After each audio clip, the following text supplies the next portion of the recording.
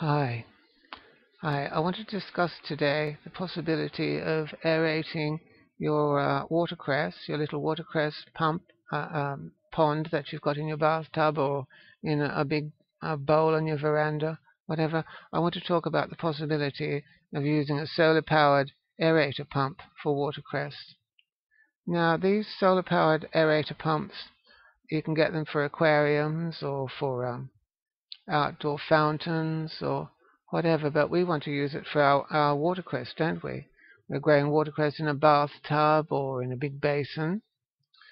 Now, there are cheap ones available on eBay from China and Hong Kong.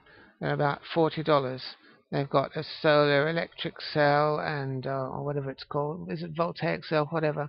They've got a solar cell and a pump.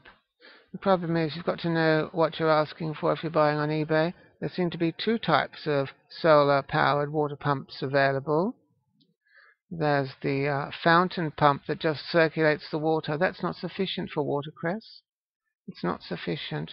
You don't want a well, you could have a solar-powered fountain pump that's going to stir the water around, but it's not going to aerate the water sufficiently. It might put a little bit of air in the water if it's tossing water over some stones or something, but it's not putting enough air in. So there are two types of solar-powered pumps available. The solar-powered fountain pump, which only circulates the water, and it doesn't give enough sufficient oxygen into the water. It's fun to use, however you might like to play around with them. You want a solar-powered water aerator pump. You want a solar-powered aerator pump that's going to aerate the water for you.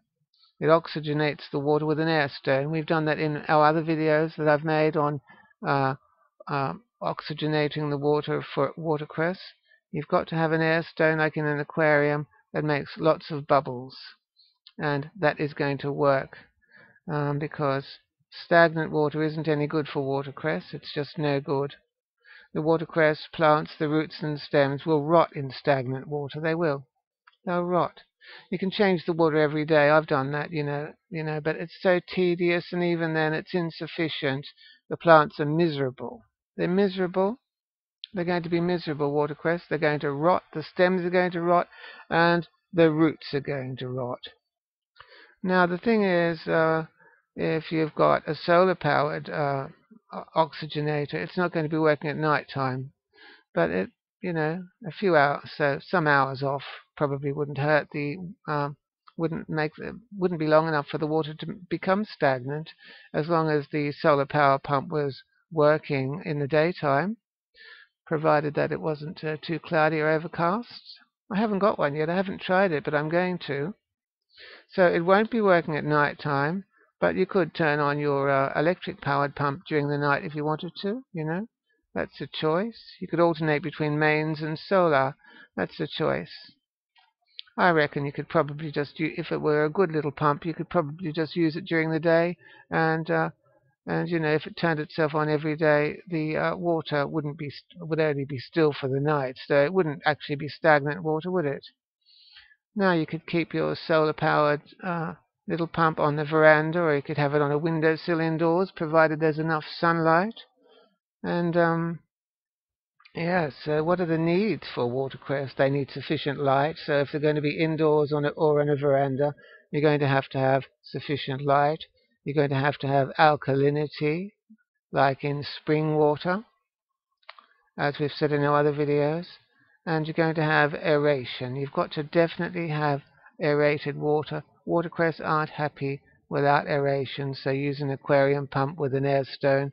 And, well, if we have a solar-powered pump, it's not just a novelty and worth trying for fun anyway, but, it's going to be something towards self-sufficiency, isn't it? It's going to be towards self-sufficiency. You'll be growing your own watercress and you'll have your own power system. Now, how many hours of use to get your money back? I don't know. How long before the little electric, solar-powered water aerator pump, how many hours of use before it pays for itself? I don't know. I really don't know. But I'm going to have a go. There's some cheap ones available on eBay. There's some for about $40 Australian. Should be lots of fun anyway. I'm just looking at my mind map here. I think I've discussed most points. Remember, watercress has more vitamin C than oranges, more calcium than milk, and more iron than spinach. So it's a worthwhile little plant to grow.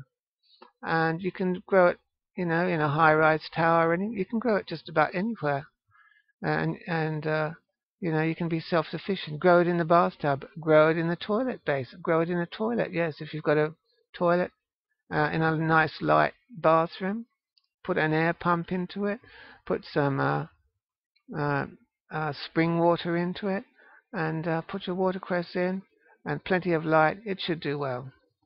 So, solar-powered water aerator pumps are available on eBay, and they should allow you to be self-sufficient and use the sun to power your watercress pump. That's a very good idea for beautiful aerated water for watercress. It really doesn't like stagnant water. It's very miserable. The roots will rot and the stems will rot, and it'll be very unpleasant, and it'll make you think that growing watercress isn't a good idea. But watercress grows beautifully if the water is aerated and bubbly. See ya.